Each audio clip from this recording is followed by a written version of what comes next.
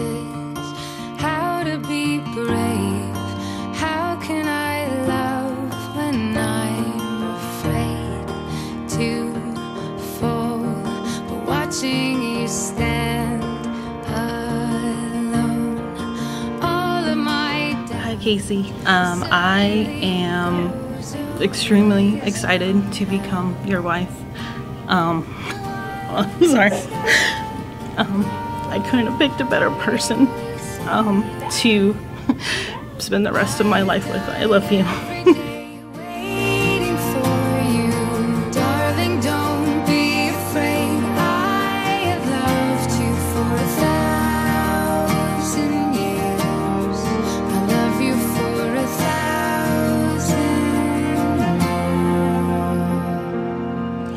We're gathered here today to celebrate one of life's greatest moments, and that is to give recognition and worth to the beauty of committed marital love, and for all of us to add our best wishes to the words that will unite Casey and Ann.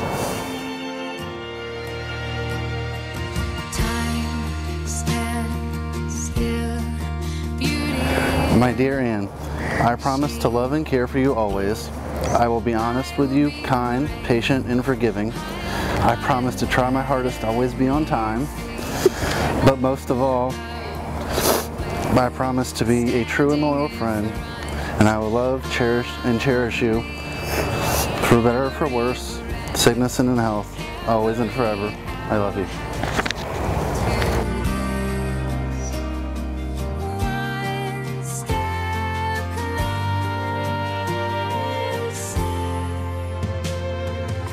Casey, I always wanted to find true, unconditional, knock your socks off, eternal love. That kind of love is not something you can force, and I started to think it would never happen for me until now. Sorry. Not only have I found this kind of love with you, it's better than I ever imagined.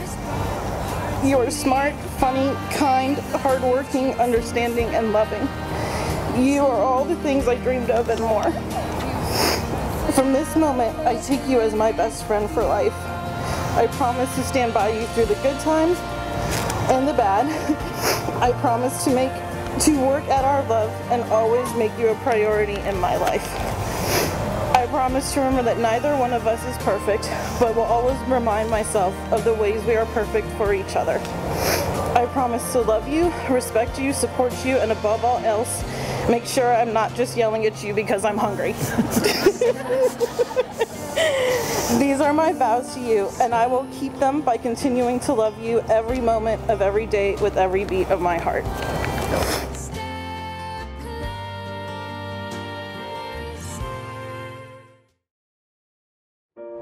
Let no man put these individual grains of sand apart, nor these two individual spirits after today.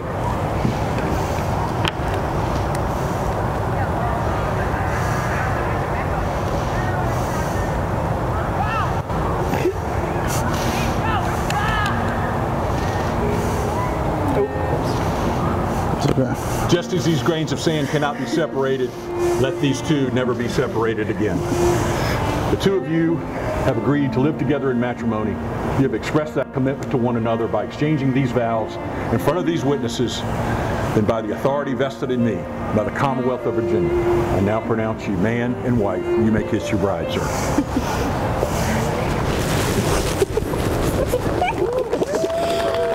Ladies and gentlemen, it is my honor for the very first time to present to you Mr. and Mrs. Johnson.